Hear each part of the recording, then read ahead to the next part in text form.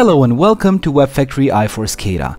In this video, I'm going to introduce you to i4SCADA Studio, WEBfactory's SCADA project manager. We're going to create a new project from scratch and set it up with some demo signals, so let's get started. When opening i4SCADA Studio, you'll be greeted with a Studio login window. The first option of the login window lets you select the database server which stores your Studio project. Next, you can choose the authentication method. We'll use the SQL Server authentication for this example. I'll provide the default username and password which was configured during installation. Now let's create a new Studio project using the database dropdown. I'll call it Getting Started. You could choose a custom database path, and also you could choose to restore an existing project, but I'll just go on with a fresh one for now. The last option is the language selector. I'll keep it in English. Let's log in to open this new project in Studio. The first thing you'll see when creating a new project is the default database connection dialog. Choosing Yes will make this project the default one for i4SCADA Studio.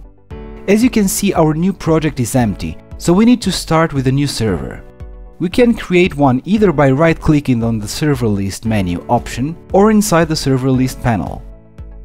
The new server is named PC1 by default, but in order to use our demo simulated signals, we need to name it DOT.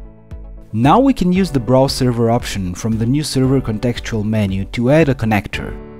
Because we've used the DOT naming convention, we have access to the OPC simulation connector. Let's select it. We can now browse this simulation connector for our demo signals, which are available when selecting the connector in the Browse window. Now i4SCADA Studio requires that all signals must live inside a signal group. Since we don't have one, let's create it here. Now we can select our demo signals and add them to our project. The signal group will be automatically created for us. We can see that the imported signals are available in the signal group we've just created. But what if we need another group for a subset of our signals? You can create it using the connector's contextual menu. Once the second group is added, we can select the signals we need to separate, and using the contextual menu, we can move them to the new signal group. Now we have a subset of our signals separated in a new group for easier management. The Studio project has its signals configured, but we still can't see them in action. For this, we need to start the i4SCADA server, and we're doing this using the Service Manager. You can see the i4SCADA server is not started, but before starting the server, let's open up the test center so we can see the actual signal values. We first need to set up our server communication.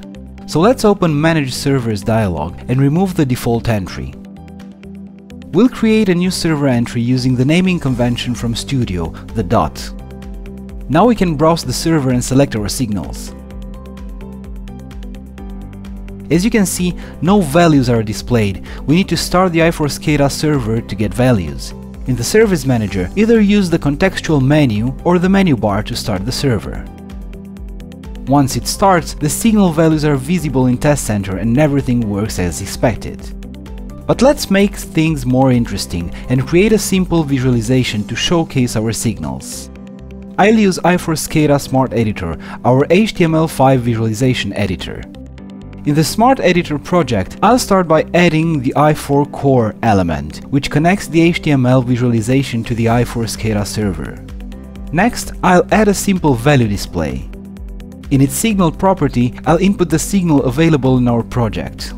Local minute seems just fine. Next, I'll edit the label to reflect the name of our signal.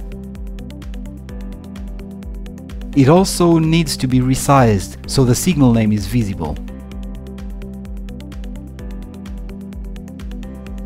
Let's also add a more graphical element, the arc control.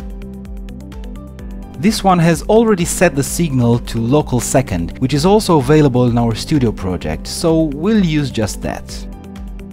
Next, let's publish the visualization. Note the URL displayed by the Publish dialog. We'll need it to access the visualization in the web browser. Upon clicking Publish, Smart Editor will deploy the visualization to IIS as an HTML website. Using the web browser, I'll access the URL listed earlier. So here we have our visualization, but no signal values. That is because the i4SCADA server is stopped, so let's head in the Service Manager and start it. I'll just refresh the browser and our signal values are visible in the HTML visualization. Now you know how to set up a simple i4SCADA project and use signal values in an HTML visualization. But this is just the beginning, so stay with us as we are digging deeper in the powerful WEBfactory i4SCADA solution. I'll catch you in the next video.